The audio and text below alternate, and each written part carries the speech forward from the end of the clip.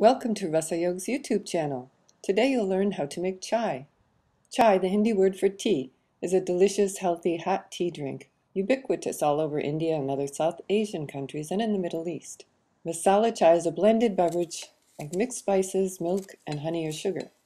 For 4 cups of chai, you'll need fresh ginger, cinnamon sticks, cloves, and cardamom pods. The original chai recipe was medicinal in nature. Today we'll show you the recipe that's still made in the Punjab region of India, only instead of water buffalo milk, we'll use regular cow's milk, or any dairy-free alternative you choose. You'll also need a grater, a pot that holds 5 cups of water, and a strainer to strain the tea and loose spices. You can use any kind of ordinary tea, orange pekoe tea. It's black tea, and the leaves are very small, so it can brew quickly, unlike Darjeeling. For sweetener, add honey, sugar, or agave nectar, or nothing at all, if that's what you prefer. First, grate the ginger. You can use a knife and scrape the ginger. You just need about a 1-inch piece of fresh ginger, and take out the outer covering. When you scrape with a knife, you'll need to be careful. Peeling with a peeler is okay, but it takes off a little more ginger than you need to take off.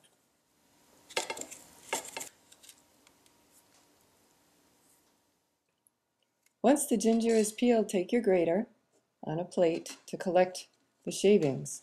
The grater has sharp edges, so be careful of your fingers.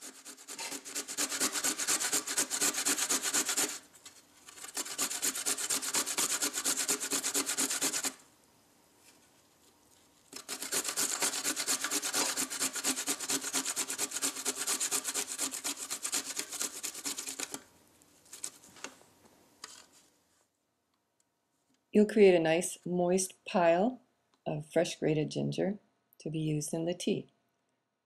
So once you have your 5 cups of water in the pot, place the whole spices in them. There are 2 cardamom pods, 3 cloves, and small sticks of cinnamon. Then place a tablespoon or more of ginger. The more you add, the more spicy it is. Although not commonly done, sometimes we add a pinch of turmeric. Western medicine is showing more and more the great benefits of turmeric that those in the East have known for a long time. Its fighting properties against disease and Alzheimer's disease. So now all the spices are in with the water, the heat is on high, and it's beginning to boil. Once the water boils, add your sugar. You can add a teaspoon per cup or as you like. To 5 cups of water, I'm adding 3 teaspoons of sugar.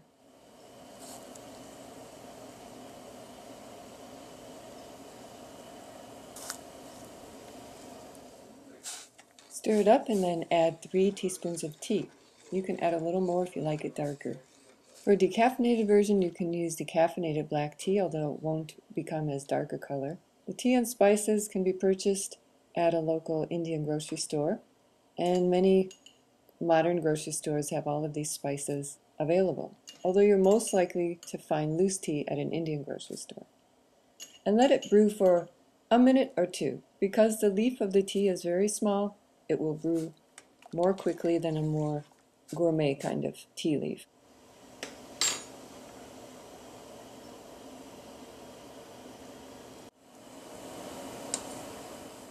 The tea is brewed when the water becomes a light brown color.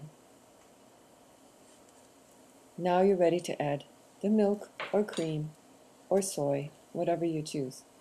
In this case, we're using non-fat, evaporated skim milk.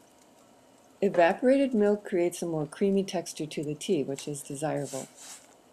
Being skim means you don't add any fat to it. The amount you would add depends on the color. It's more of a feel. See how it's turning a lighter brown? I'll just add a little bit more milk to create a more creamy, light-colored chai. Now the chai is ready. So You'll need to transfer it to a teapot. That's where the strainer comes in. Turn off the fire and take out your teapot. Place the strainer on top.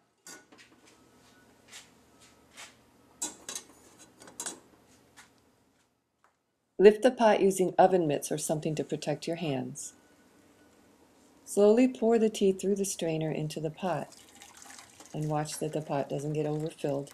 You'll see the spices, the ginger, and the tea collecting in the strainer, so that's the part you don't want to consume. Discard the contents of the strainer, close the tea lid, and take out a cup or cups.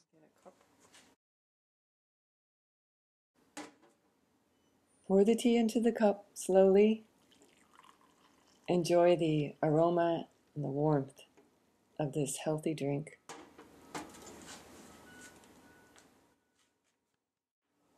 The tea is hot, so you'll need to be an expert sipper to take it right away. It's just great is. Delicious.